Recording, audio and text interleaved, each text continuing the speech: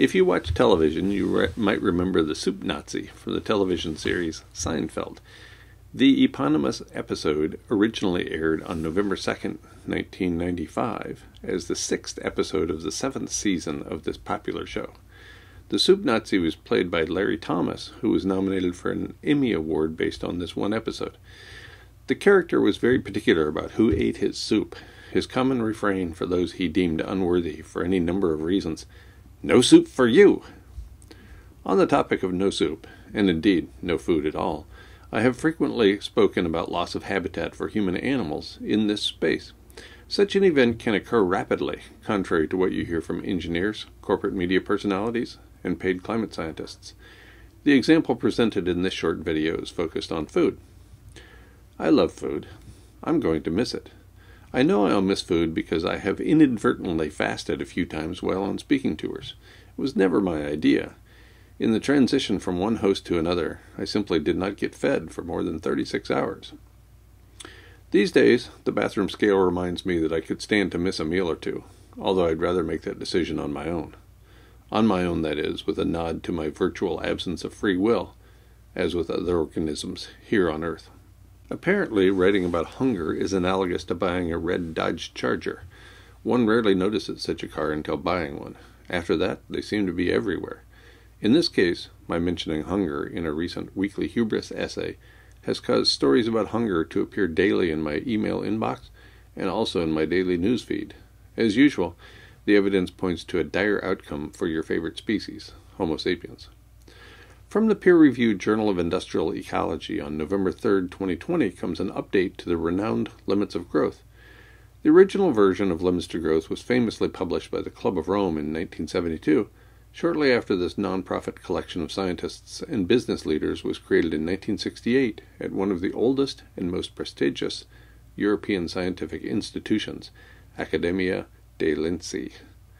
Subsequent updates to the original version of Limits to Growth were written by Dennis Meadows and colleagues, as indicated in the references section of the latest update, written by Gaia Harrington. I have included a link to the peer-reviewed paper by Harrington in the description of this video, and also in the attendant blog post at guymcpherson.com. In fact, I've included the entire script of this video in the attendant blog post so that you can easily find all the data referenced here. Figure 1 of the paper by Harrington indicates that business as usual, the path we are currently following, leads to the rapid reduction of global food production in 2028. If you believe you can overcome the impending collapse of global food production, welcome to the club of naivete. I, too, used to believe I simply needed to grow and store my own food to ensure my continued survival.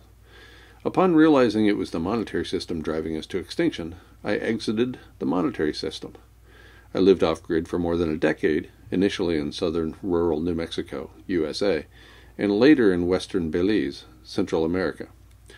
Along the way, I later discovered the aerosol masking effect, as described in many essays at guymcpherson.com, and also in this space.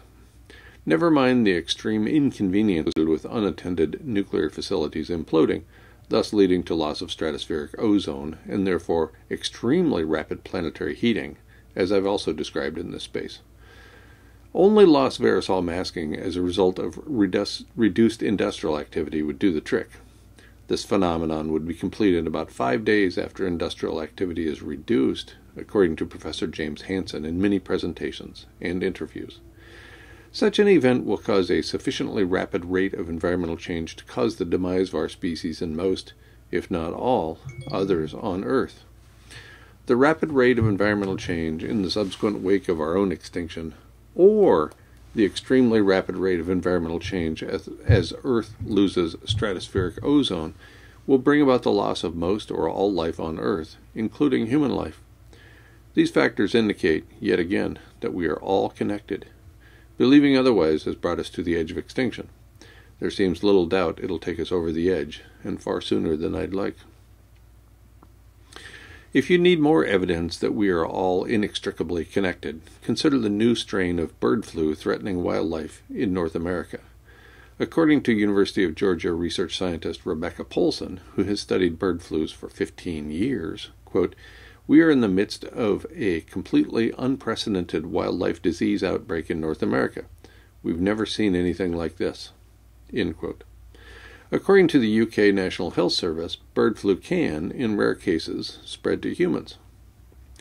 The peer-reviewed contribution from Gaia Harrington supports my long-time prediction regarding near-term human extinction. However, subsequent information published nearly 2 years after Harrington's paper provides additional, direr support. Specifically, a blog post by Michael Snyder at the Economic Collapse blog indicates the collapse of global food production lies not in the near future of 2028. Rather, it's happening now. I rarely use blog posts to support my evidence-rich work, in part because the peer-reviewed literature is conservative. As a scientist, I tend towards conservatism with respect to accepting and promulgating information. However, the essay at the Economic Collapse blog is stunningly well supported with links that indicate collapse of the global food supply is already underway. Specifically, Snyder writes, quote, "The food that isn't being grown in 2022 won't be on our store shelves in 2023.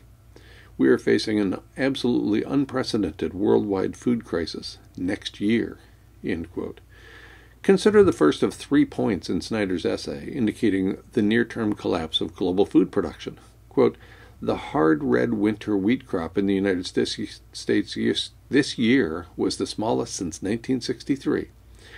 But in 1963, there were only 182 million people living in this nation. Today, our population has grown to 329 million." End quote.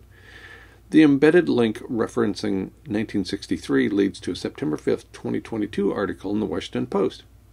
The essay at the Economic Collapse blog goes on to describe reduced productivity of rice, corn, and many other food items throughout the world. I've included a link to the relevant paper in the Economic Collapse blog in the description below, and also at GuyMcPherson.com. The final of 33 points from Snyder leads to a quote from United Nations Secretary General Antonio Guterres on July 18, 2022.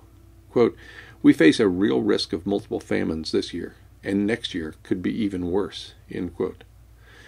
The ability to grow, store, and distribute grains at a large scale has defined each civilization, including the current one.